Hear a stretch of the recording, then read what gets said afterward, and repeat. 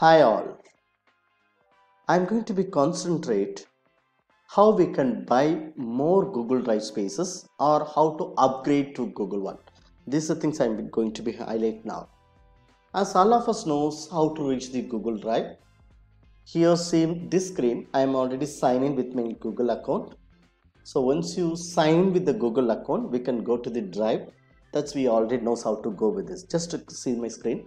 If you click the 9 dots of the Google Apps, we can find out all the applications of Google. There we can click the Drive options.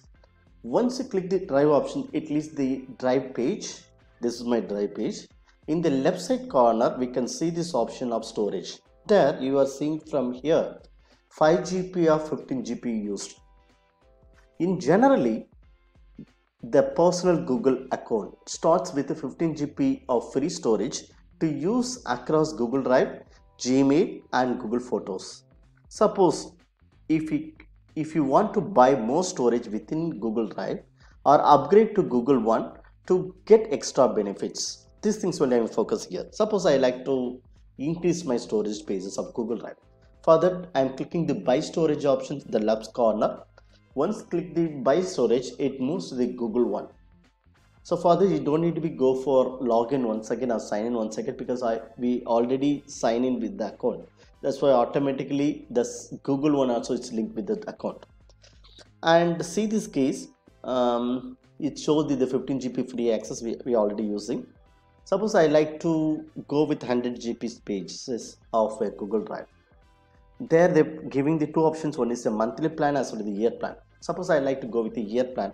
If I'm clicking the 1300 per year, and which are the benefits we are getting from this in the sense 100 GB storage, access to Google experts, options to add your family, then extra member benefits.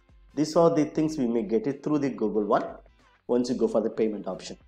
Suppose I like to go with the annual plan, 1300 rupees per year. Just what I'm clicking here.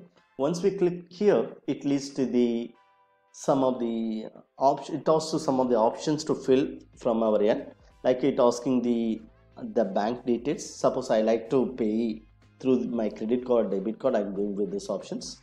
Once it's go with this option, it leads to the card number. Sometimes it asks the address because I'm already giving the address possible. That's why it's the address it shows here. Suppose I like to edit the address, I can go with the edit button. I can edit the address. Then after that we have to give the card number and the month and the year as well as the CVC number. So these are things we have to give. Once you click and click save.